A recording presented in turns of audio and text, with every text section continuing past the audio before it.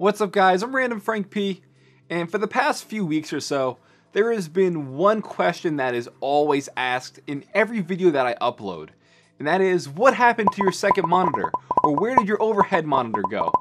And the answer is, for around 3 weeks now, I've been testing out and using the new LG 34UC98 monitor as my primary monitor, just to test it out, put a review out for you guys, but also because this monitor is going to be my go-to primary screen from here on out.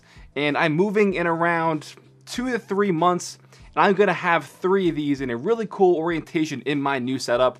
So I wanted to put it to the test and make a review for you guys so you can check out this new monitor from LG and find out why I want to use it going forward on my channel. Now, first thing out of the box, this thing is a beauty.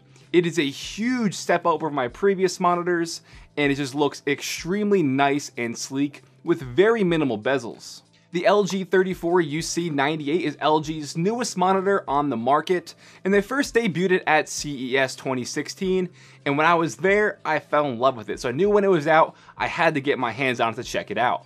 The main thing that sticks out to me over the previous monitors that I've had is this new Ultra HD resolution, as well as it being a curved monitor.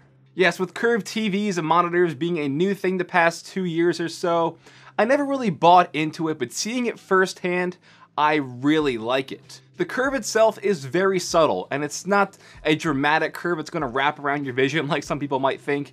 It's a nice subtle curve that gives you great viewing angles when you're sitting in front of it. And honestly, when you're looking at it straight on, you're probably not even going to notice it that much. So I think the subtle curve to it is really nice, and it's a big bonus to these monitors. Now obviously, yes, if you had 2 or 3 wrapped around you, the curve would be much more noticeable and much more beneficial to gamers. But perhaps the biggest upgrade that I've noticed compared to my old monitors, despite the curve, is its higher resolution. This one comes in at 3440 by 1440, while my old one was just 2560 by 1080. A huge jump in resolution that looks extremely nice, very crisp, and even when I went back to my old monitor, I couldn't do it because the resolution change was very noticeable, and now I just can't go back.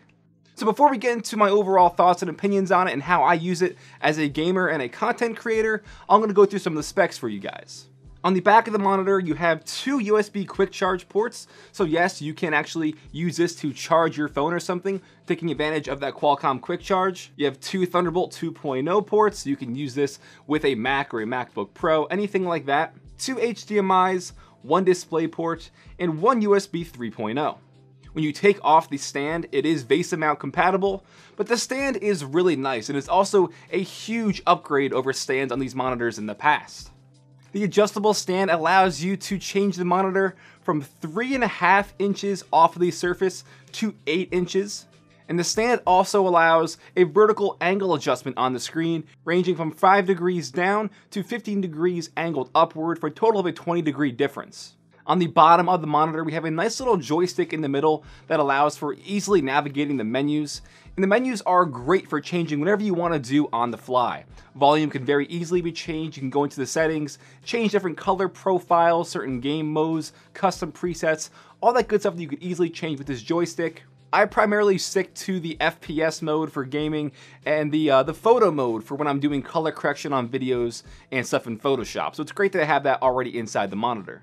There are also 2 speakers on the bottom of the monitor on each side, which are decent, but they're certainly not great, and it's not going to be a selling point. The screen is coated in a 3H anti-glare hard coat, which is going to be awesome for preventing those really harsh reflections on your screen. The panel, as I mentioned, is 3440 by 1440p with a 60 Hz refresh rate and a 5 millisecond gray-to-gray response time.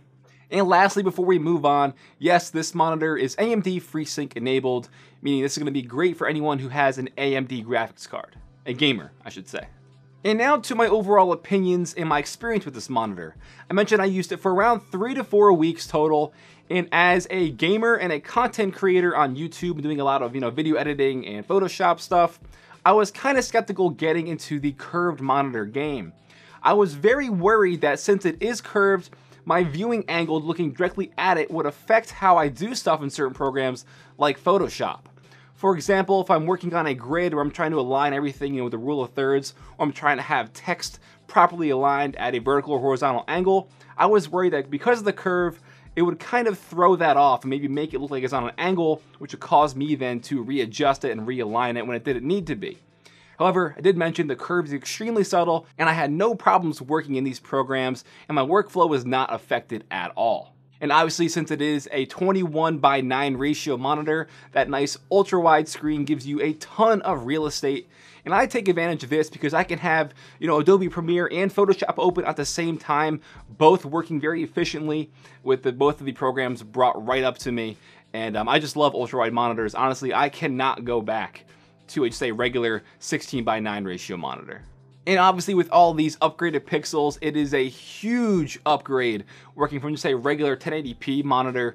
It is instantly noticeable. This is going to be great for, taking advantage of that in gaming, or even if you're going to be content creating and editing, 4K footage, this screen's got you covered. And now I'll give you my take as a gamer because, believe it or not, this monitor is heavily geared and focused towards gamers. A lot of their marketing shows tons of different, gaming photos and advantages. And since this is an AMD FreeSync monitor, like I mentioned, obviously if you have an AMD graphics card, this is going to be pretty much like a better version of a VSync enabled, so you don't have to have that on within the game to limit vertical tearing. The monitor is going to have that built in for you. But since I have an NVIDIA card, I can't take advantage of that, but it's really not an issue. And now as a gamer, I will give you my input on some very noteworthy things that I noticed right off the bat. And first is the 60 Hz refresh rate. I feel like LG needs to step it up, at least go 75. I know 144 Hz would be a dream, but probably not realistic. But I think in this day and age, it's 2016, gaming monitors are selling great, they're becoming much more consumer friendly. I would love to see a higher refresh rate instead of just 60 Hz. However, thanks to my good friend Joker from Joker Productions, he has a video showing how to overclock your monitor. I will put that video right up top so you can check it out. But what's awesome is I got this monitor overclocked over DisplayPort to 81 Hz. And that is a huge upgrade from 60 to 81, a 21 Hz difference, and that was immediately noticeable, which was great because in my games, it was a noticeable difference, and I like the fact that I could even push it that high. I was thinking maybe 70 to 75, but 81, that was awesome. Next was upping the DPI on my mouse. Typically for me, I play at an extremely high DPI setting, so I have very minimal movement of my arm and wrist. And since you are getting more pixels, take note, you'll probably have to up your DPI to accommodate for much more pixels on your screen. So definitely keep that in mind.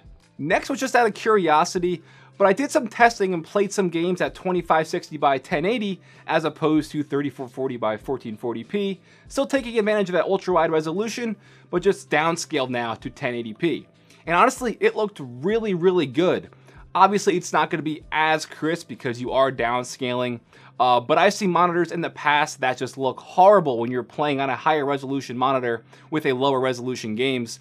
And that was not an issue at all. It still looked great. And for someone who can't play games at a higher resolution like that, or your rig's kind of getting old and you can't just push games at a higher level like that, you should be able to take advantage of still playing games at 1080p and it's still looking awesome. And lastly is backlight bleeding, which a lot of monitors suffer from. It can absolutely kill your experience. And with this one, I was very surprised at how minimal it was. As you can see on the footage, it is noticeable in the bottom left and bottom right hand sides of the screen towards the corners there. Just to note, in the top left-hand side, there was no bleed there. That was just light from the text. In the top right-hand side was just light reflecting off the LED lights inside my PC that was right next to the monitor. But for just having it in those bottom two sections, I think is great because I've also seen monitors where it is just everywhere. Totally kills the experience. And I didn't actually even notice this until I was in the dark for around 10 minutes. At first, I didn't notice it at all. I was ready to call it a day and say this monitor has no backlight bleeding at all, but after around 10 minutes I did notice it, but it is still very minimal compared to some monitors out there, so big thumbs up for that. So to sum this all up, I am very happy with this monitor. It is a kind of a higher price point at around $1,100 depending on where you buy it, so yeah, you're gonna need to shell out the big bucks to pick one of these up, but I think it is definitely worth it. It is a huge, huge upgrade over my previous monitors. I am loving the 3440 by 1440p resolution now. Editing, gaming, everything is just so much better at this higher resolution. I think the subtle curve to the monitor is very nice. The monitor itself is built very, very well. Looks extremely sleek, very sexy on my desk, and I love the way it looks. You know, other than the minor things I talked about, like the 60 hertz and the very, you know, just average speakers on it, this thing gets a total thumbs up all around for me.